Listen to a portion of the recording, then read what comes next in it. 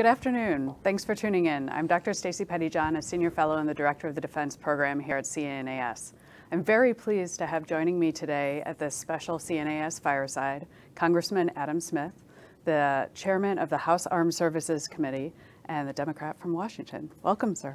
Good to be here. Thank you. Today we're going to discuss the future of U.S. foreign and defense policy and how to best meet some of the nation's most pressing challenges. Before we dive into substance, a few quick administrative notes. This is a public conversation. It's going to be recorded and will be available after the fact on our website. Also, if you have questions as the audience, you can submit them. Please use the chat bar on your screen to do so, but make sure you identify yourself. We don't accept anonymous questions. So with that, I will turn it over to the Congressman for a few opening remarks. Great. Well, thank you. It's the appropriate time to have this conversation. It's certainly an interesting and challenging time. And I guess as we get ready to mark up the defense bill 1 week from today in armed services, there's like sort of three overarching challenges. One, of course, is the global security environment, which is really complicated as we try to figure out how to deal with China, which has been a central focus for a number of years now, Russia inserting itself in the picture in Ukraine, continuing challenges from Iran and North Korea, and of course the ISIS and Al-Qaeda folks haven't completely gone away as well. So how do we manage that threat environment with our while we're building partnerships and alliances across the world? So we're trying to figure that out. And second is the modernization of our military. The rapid pace of change within technology and innovation and warfare is requiring us to modernize, how we view warfare. Hybrid warfare becoming a bigger part of it. We see what's going on in Ukraine with drones and missiles and the importance of secure communications. How do we make sure our force is properly positioned for that? And then lastly is the politics. We are very, very divided as a nation, and we've got the January 6th hearings going on. But at the same time, being a representative democracy, we have to figure out some way to function working together. And we'll have that challenge next week in the Armed Services Committee, which I am, knock on wood, confident we will meet. But all three of those things are enormous challenges, and they intermix in complicated ways. That's absolutely true. That is not a particularly positive picture for the future, but is what it is. I mean, I'm not. No. I agree with you. I would be interested in your opinion on the National Defense Strategy, which I know you've seen, and how you think it manages these various challenges that we face. The Department of Defense is obviously trying to modernize. They have identified China as the pacing challenge, while Russia's an acute threat. Do you think they've figured out the right prioritization for these different challenges and that they've set a clear path forward? I do, and I think the most important part about the National Defense Strategy is the understanding that to meet all of those challenges, and we can get into the debate of ranking them. China's the pacing threat, but Russia right now is the most clear threat in the moment, given what they're doing in Ukraine. I think the better way to look at it is all those threats are kind of intermixed. I mean, Russia and China in particular are very focused on ending the rules-based international order that we and partners and allies have put in place. And essentially, what's bad for us is good for them, is sort of the way they're looking at it. In Iran, I think, has a similar outlook. So you have to bring all those together, which I think the National Defense Strategy does. But the most important part about it is recognizing we can't meet these challenges on our own. There's no new American century. There's no American first. There's no America exceptionalism. We are a important partner in the world to try to move us towards to maintain the rules-based system and to deal with these challenges. So the fact that the Biden administration has embraced coalition building, and diplomacy, and respect for partners and potential allies in the world, I think is the most crucial part of that strategy. That's interesting. I agree with you. That is definitely an asymmetric advantage that the United States has that potential rival countries really lack right now, and something that we need to make sure that we leverage to the fullest extent possible and build the trust and sort of have a common understanding of how we're going to maintain the rule-based order going forward. So I know you can't talk about the budget specifically because you're in the middle of marking up, but I was hoping you might be willing to discuss how well you think the president's budget requests aligns with his stated strategy and the Defense Department's strategy, and whether you think that the two are supporting, if there are any things that they miss or areas where they're misaligned. I think it aligns quite well. I mean, look, you could always spend more money on something. You could always buy, something else over here, but it is really focused on modernization, on investments in new technologies, and also in taking offline systems that are no longer working for us. I mean, they're very aggressive about saying, we are going to decommission a number of ships, a number of planes and elsewhere, so that we can focus our resources on the new technologies and the new systems that we most need, the JADC2 concept of Joint All-Domain Command and Control, making our communication systems work. It's emerged as one of the biggest issues in Ukraine right now is secure communications. The Russians too often can hear what the Ukrainians are saying to each other and know where they are. So I think that the Biden administration is really focused on those modernizing functions that are so important to what we're doing. Now, we can and we will quibble over exactly how much money to spend and how many ships to buy, how many planes to buy. But to me, getting the overall strategy right, focusing on modernization and knowing the most important systems going forward, the Biden budget reflects that quite well. That's good to hear. Modernization is something we've been striving for a while, and the services and the department have encountered some obstacles when they come up to the Hill. And sure.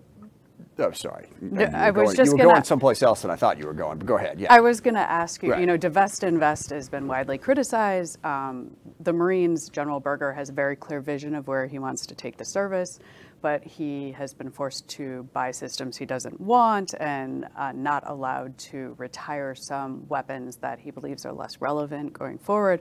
That's true, I think, across the department and all of the services. Do you feel like the thinking on the Hill has changed and that there's more willingness to recognize that we really do need to modernize and to make some significant changes to maintain our military technical advantage over the long run? Well, I mean, that is always going to face three principal challenges, Pentagon, defense contractors, and members of Congress, because there are incentives for all three that go in the opposite direction. The Pentagon has a pretty well-entrenched bureaucracy and things move slowly.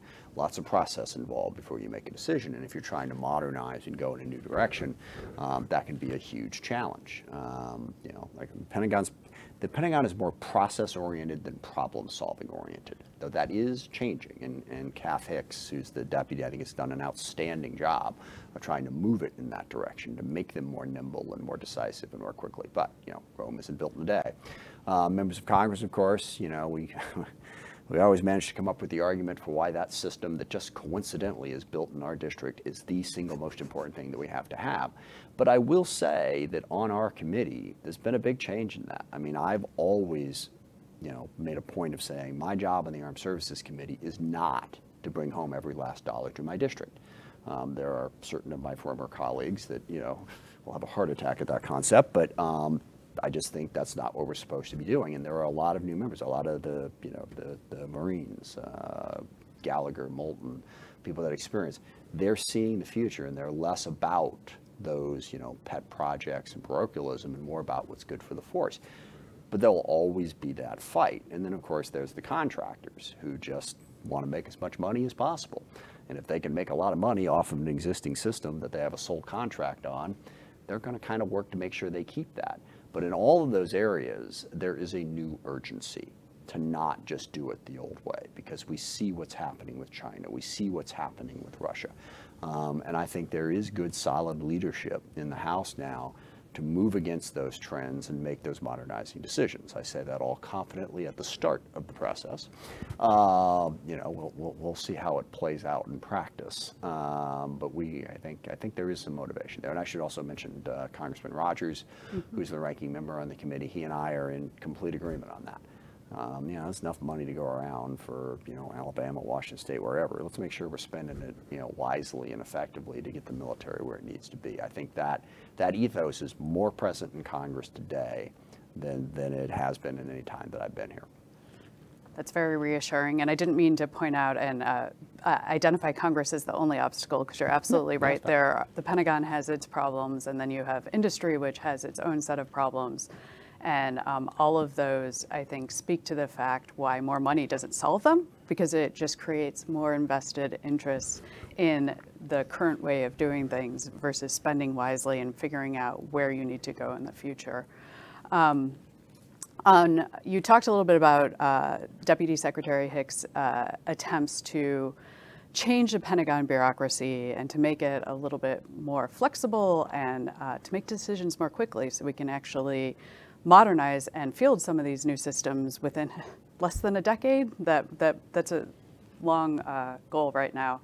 But there have been efforts to reform the Pentagon acquisition process, and a lot of them have been very successful. Like under the last administration, there were a lot of new authorities given, and I'm wondering whether you think it's time to overhaul the entire budgeting system, the PPBE process, which I know is being looked at by a commission, or whether you think that the Pentagon actually has the authorities that it needs, and it's the culture and a huge amount of risk aversion within the bureaucracy that prevents it from... It's a combination of all of those things. Now, I should say, I mean, Ash Carter was really the first Secretary of Defense who really went after this issue. And I think that's been consistent through all three administrations.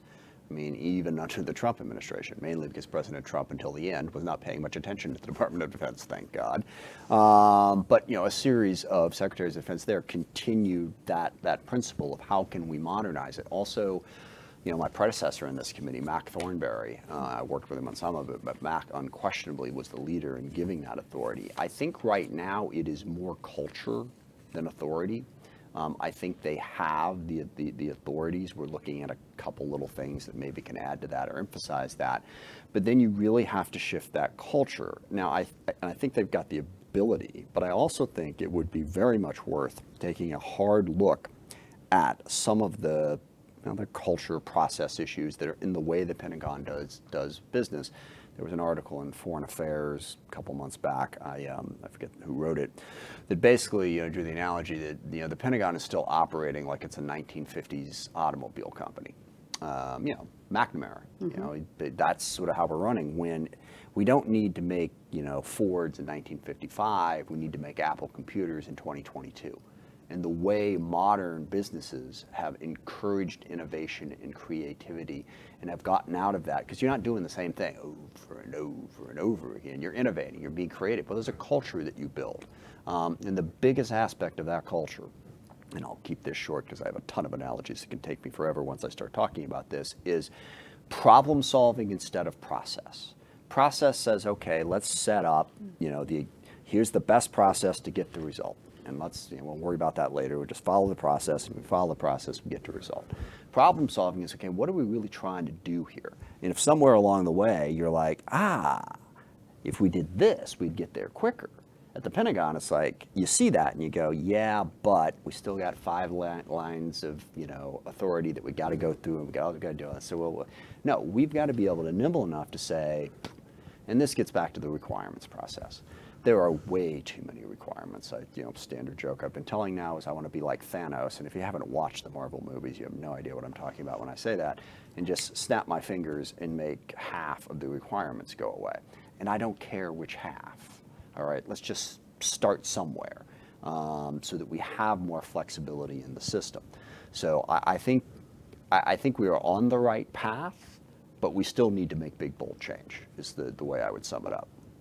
Yeah, I couldn't agree more. When you look, top-down, linear process, when people can't even envision the sort of capabilities and technologies that are being developed today in the private sector, let alone how you might be able to employ them with existing systems to totally revolutionize how you go about it, we're really hampering ourselves by not doing it. And there's been a lot of innovation and progress made, but I feel like there's also a good bit of innovation theater, and that you have pockets of excellence where you see one part of the Pentagon, one organization that's moving forward, but it's so personality based, and that individual leaves, and then it's not institutionalized. Well, understood. You can institutionalize personalities.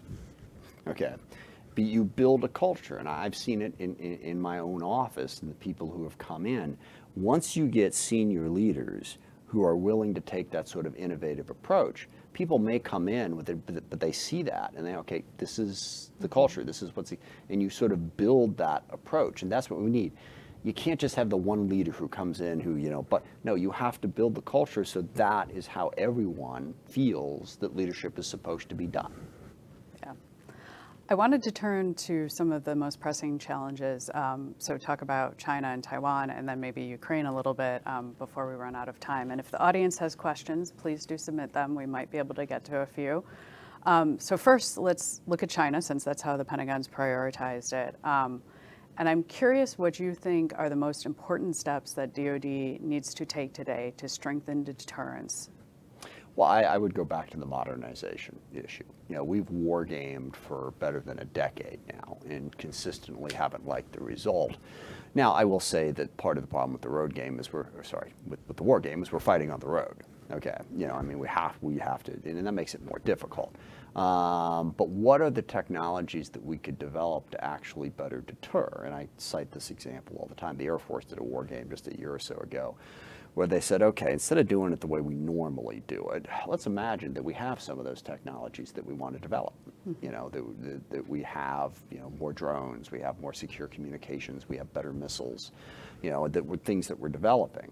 And they put them on the battlefield, and the red team commander looked at this and said, I don't want to fight. At which point they said, well, this is actually an exercise, so you don't have a choice. You have to fight, and we want to see how it comes out. But that's where we want to get to. We want to get to China, looking at Taiwan, or gosh, they've got claims in India and half dozen other countries as well, and say, we're not going there. Okay, and that is a matter of developing these new innovative modernized technologies that make the other side's systems more vulnerable, not yours. And that's about satellites and space and secure communications and drones and better missiles and better counter-drone capability and all of that. So that is the most important mission, is to have a strong enough deterrent. And then I'll come back to where I started, allies, partners. Japan is stepping up quite a bit. South Korea, they try to stay focused on North Korea, but we've seen with the Quad, with Australia and India. And this is why it is so important, and this is where the diplomacy piece of it comes in. We have to get these countries on our side. And again, the whole American exceptionalism, we're better than you, yeah. No one's going to like that. I mean, even if it's true, which it's not, people wouldn't like it. But given our stumbles over the course of the last 20 years in Iraq and Afghanistan and elsewhere, I think a more humble, cooperative, we need you, let's work together to build a better world, not just for us, but for everybody. So that's build partnerships and build the right deterrence. Those are the two most important things we need. Well, then the third thing is, if we could find a way to get along with China, to get China to recognize that it's not a zero-sum game. They're hung up on this notion that they're going to bury us or something. And as I've said, we're not going anywhere. And neither is China. China's going to be a big, powerful country. The world is, in fact, big enough for the both of us, and we need to look for opportunities to try and convince them of that. I hope that proves to be true. We run a lot of games here at CNAS with a gaming lab, and we recently partnered with Meet the Press. And one of our conclusions was really the power of our alliances and being able to build coalitions and bring them. And I completely agree that modernization is overdue for the Pentagon, and we need to change the way that we plan to fight and the type of systems that we have. But I worry about risk in the near term and how to mitigate that and strengthen deterrence. And I think that deepening our cooperation and strategic and operational coordination with allies and partners is one of those steps. Improving posture, buying the munitions we need, and all of that really does make it look unattractive if you're in Beijing and thinking about it. So President Biden has stated a number of different times now that the U.S. would actually defend Taiwan, although the administration has later qualified those statements. Do you think that strengthening deterrence requires the United States moving away from its policy of strategic ambiguity? I don't. I think strategic ambiguity is just fine. I think what we need to focus on is what I said in the answer to the first question, having an adequate deterrence. I mean, because look, at the end of the day, what we do if China attacks Taiwan, nobody knows. And you're not going to know until it happens. I mean, there really isn't, I guess the only alternative to strategic ambiguity is simple ambiguity. You can call it what you want, but I'm not obsessively focused on that. I think the strategic ambiguity works just fine. We got to build the capabilities. Okay. Flipping to Europe, going to the other side of the world, we've been watching the war in Ukraine, and it seems to have shifted fairly significantly. Russia's effort at regime change failed spectacularly. They were pushed back. But now that it has moved from a war of maneuver into a war of attrition and is limited sort of to the eastern areas, mainly the Donbass, it looks like Russia's making a lot of gains. It appears that the Ukrainian forces are suffering considerable attrition, and we've heard from Ukrainian officials that they need more military equipment now, and heavy military equipment, munitions. Do you think the United States is providing Ukraine with what it needs? Does it need to go further in terms of the long-range rockets and drones, bigger systems, more of them, to support the defense of Ukraine? Yeah, I think it's primarily a numbers game at this point, in that we, I believe, are providing, a lot. But even the munitions that we are providing, the artillery and all of that, they just need a lot. And there's only so much we can pump in there. We're pumping in a lot. Maybe we need to work on the logistics a little bit more with the Ukrainians to make sure once it gets there, it goes where it's needed more quickly. And we could certainly increase the volume, and we should. I do think the only thing that we're not doing that we should be doing is I think we should be more aggressive about what we're giving them. I don't agree with the president on the notion that we shouldn't give them long-range strike missiles, because I think he's sort of buying into Putin's rhetoric here. Well, if you've got a missile that's capable of striking Russia, that's provocative. Well, every single piece of artillery we send them is capable of striking Russia, because Ukraine's like right on the border with Russia. The longer range stuff is not about going into Russia. It's about giving you the ability to have a more standoff capability to hit the Russians who are in Ukraine. Because if the Russians can see farther and shoot farther, then you're at a disadvantage. So I think we should give them the longer range munitions, and I also think we should be getting them more drones more quickly. I don't agree with the foot dragging on the Gray Eagle, and I've heard the arguments, and I know what they are. Some of them are classified, but none of them, to my mind, carry the day. I think we should be getting more drones, because that comes ISR. Mm-hmm. The Russians Russians' communications are more secure, and they can see farther and see better. So we need to help with that. I think the other thing that we need to start thinking about, and the real concern is what Putin wants to do right now, is lock in his gains. All right, he'll eat Ukraine by one small bite at a time instead of the all-encompassing envelopment that he envisioned at the beginning. But that's just as deadly. Anyone who thinks he's going to stop at eastern Ukraine, if he happens to get this, maybe he'll pause and take a breath. But you've heard his comments about, Peter the Great. And this is a vanity project for Putin. This is, I will expand Russia and make it greater to make myself look good. And there's no end to that. The only end is to actually deter him. So what I'm building up to is we need to start thinking about what does an insurgency look like in those portions of Ukraine that are currently occupied by Russians. Because what the Russians are doing, as you know, they're executing people, they're deporting them. They are really engaged in genocide against Ukrainians in a certain part of the country. And I think we need to start contemplating how we can support an insurgency to fight back against that. Long-term planning, the war's changed so quickly, and I think many people realized in the early stages that we were probably coming to premature conclusions and overly optimistic. But it definitely does seem like capabilities like drones, where the Ukrainians aren't putting people at risk with flying them either, in addition to being able to get the intelligence, and longer range systems, since the Russian artillery outranges them, could be very helpful.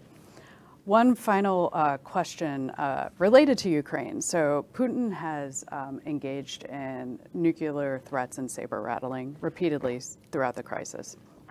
And I think this really has had a demonstration effect, or I fear that it has. We've seen across the world where North Korea is really developing a lot of new missiles and delivery systems, potentially for its small nuclear arsenal. China is investing in an unprecedented buildup for them. There's a lot of people out there with nukes, no two ways about it. Exactly. And my fear is that nuclear weapons are salient again. And that raises the question of what we need to deter their use. And I know this is a controversial topic on the Hill in different budget debates, and President Biden has cut the SLCM. Look, we need to modernize our nuclear force. There's no doubt about that. But I mean, the two biggest ways we can modernize our nuclear force are in the submarine force and the bomber force.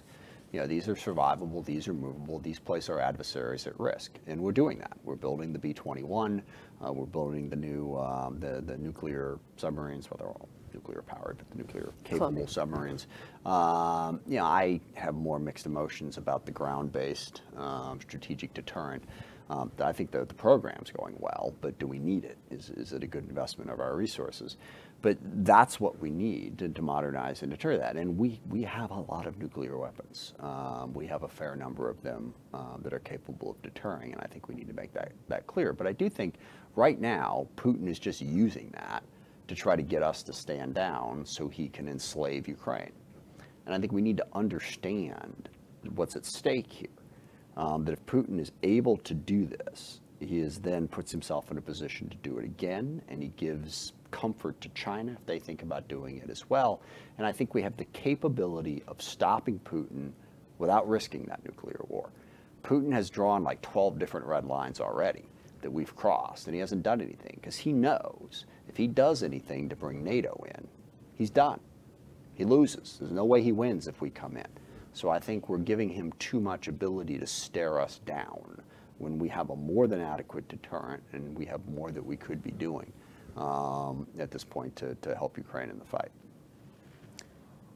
I agree with you on the fact that we need to stand firm and continue to assist the Ukrainians. And on the modernization, I think the whole triad is important right now. There's a lot of things that are fluid in the international system, and that making big changes could introduce unnecessary uncertainty, especially in the part of allies and partners. And so I think that we have to also think about nuclear deterrence. Not that we want to use them, and I don't know if we need any additional capabilities to what we have, but we need to be cognizant of the fact that countries might wield them and figure out how we have to have a deterrence. And look, I think we, in many cases have spent too much money on nuclear weapons going in.